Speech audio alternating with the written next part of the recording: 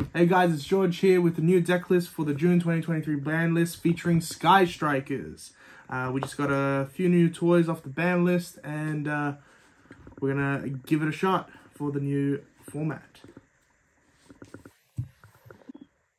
So we'll start off with the deck list here. Go with the main first. So, newly back at 2, we have 2 copies of Sky Striker, Mobilize, Engage. Basically pot of greed for the deck. Searches any striker spell, and if you have 3 spells in the grave, you draw an extra card. Really happy this is back at 2. This is something the deck really needed to help keep up with the new meta, and very happy that we're back at it. One of the newest cards in the Striker engine is the Sky Striker Mobilize Link Gauge. This was a really good replacement, not a replacement for Engage, but it helped you play through boards, steal your opponent's monsters with Widow Anchor, link them off for your Striker Link monsters. Basically, if you don't have access to Ray, this is another copy of Ray. Then we have the 3 Widow Anchors. Effect negation, monster stealing for the deck. One of your main ways of helping you build yourself some more board presence and going for bigger plays. Newly back at 3, we're currently only playing 2 because I don't want to brick on the card, but newly back at 3, Sky Striker Mecha Modules Multi-Roll helps you recycle cards from the deck. Now, with 2, you don't need to worry about them getting rid of 1, you have more for backup. We'll do some more testing, see if a 3rd one is going to be better, but for now, just that 2.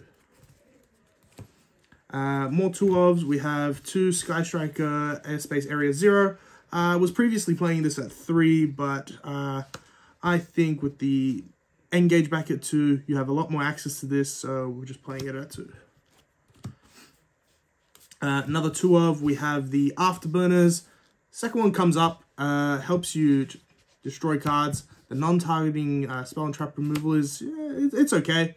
But for actual spell and trap removal, we do have the Jamming Wave, just a single copy, again, just for the spot removal, and the non-targeting monster destruction. It's pretty good. Another couple 1-ofs here. We've got the Hornet Drones. It's that one, get your token, good card. Eagle Booster protects your monsters from destruction by battle. Not a bad card. Shark Cannon. Last one of the deck, last striker spell. It's your DD Crow. Also, monster reborn for your opponent's monsters. Onto the more generic cards. We have 2 Lightning Storm and 1 Dark Hole. Dark Hole over Raigeki because sometimes you just want to clear your own board, and that helps with that. Lightning Storm because it's at 2 now. One of the Striker's best spell cards. What can you complain about? We have 3 Engage now. 2 Engage now. Some more 2 ofs. We've got 2 Thrusts and 2 Tactic Talents. This searches just about any spell card in your deck except for the quick plays. Tactics is great for drawing cards, ripping cards from your opponent's hand. This is a primarily going second deck, so these cards, along with the Lightning Storms and Dark Holes, really come up. Now we have the Striker Monsters. 3 Ray. Main monster of the deck. Ray is Ray. Striker Monsters removed from the field. Bring it back. Quick effect to link into a Striker Monster. Good card. We're playing 2 Rows. 2 Rows is similar to Ray. Light target, so helps get your linkage effect online. And similar to Ray, just a Striker Monster. Summons itself back from grave. Good card. Onto the hand traps.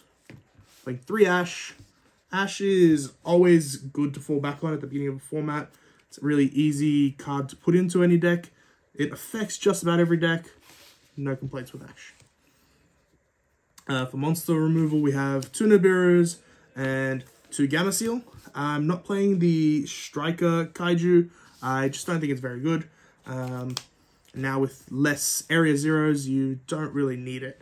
Gamma Seal, my opinion, is just better. It's easier to hit over. Gamma Seal's good. And then last card in the deck, playset of the Infinite Impermanence. more monster negate. Not too sure if I'll keep these in moving forward, but for now, they do alright. We'll move on to the extra deck. Extra deck is fairly standard. You have your 3 Kagari, 3 Shizuku, 2 Hayate, 1 Kaina, and 2 Zeke. Kagari, mandatory 3 of. Shizuku, mandatory 3 of. You could bump up Hayate to 3, but at the moment, just playing the 2. Kaina, it's more for the game, for the time game, and Zeke is just good for, again, a little bit more spot removal. Last cards in the extra deck, we have 1 Dark, so you make it with Ray, 1 Donna to help get rid of that Nibiru token. I'm playing 1 Baguska and 1 Zeus. Baguska's there for if you ever just don't have the cards, but you've got 2 4s, you make the Baguska. You can always make the Zeus on top of the Baguska, but the idea is to steal your opponent's XCs with this, and then make a Zeus with it. Onto the side, a few more board breaking cards. We have the 3 evenly matched. We've got a Harpy's Feather Duster. We've got the 3rd Thrust to help search all of our cards. We have 2 Lava Golems in case the 4 Kaiju-esque monsters that we have in main aren't enough. For the branded matchup, we have the Grave of the Super Ancient Organism and the Ghost Bells. These cards help carry that battle, that match. Especially Grave. Grave, you flip this on them going 1st or 2nd. What can they do? And then last card in the side deck, we've got 3 Droll and Lockbird. I still think Droll and Lockbird is probably necessary this format. But early on, I'm just giving them some room in the side deck just to see how the rest of the deck performs first. And see how the meta shapes up. And yeah, we are going to see how this new format shapes up. I think Sky Striker can make a very good rogue contender in the new format. Deck list has some room for improvement, but I think for now, at a local level, something like this will get you a bit of success. Until next time, we aim to be the best in the AUS, and we game so you can too.